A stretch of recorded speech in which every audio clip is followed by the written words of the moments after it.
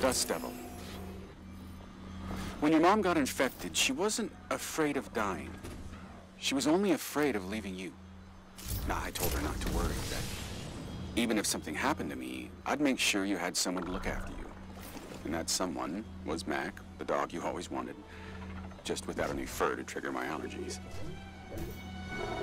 Your mom, her concern was the catalyst for my core research. Sometimes your own desire to do something isn't enough. You need something to push you. And now there's another push coming. News broke today of a Dust Devil outbreak. The first one in over a decade. I might have to take a break from these messages for a while, Jewel. Things are gonna be busy. Give Mac a hug for me.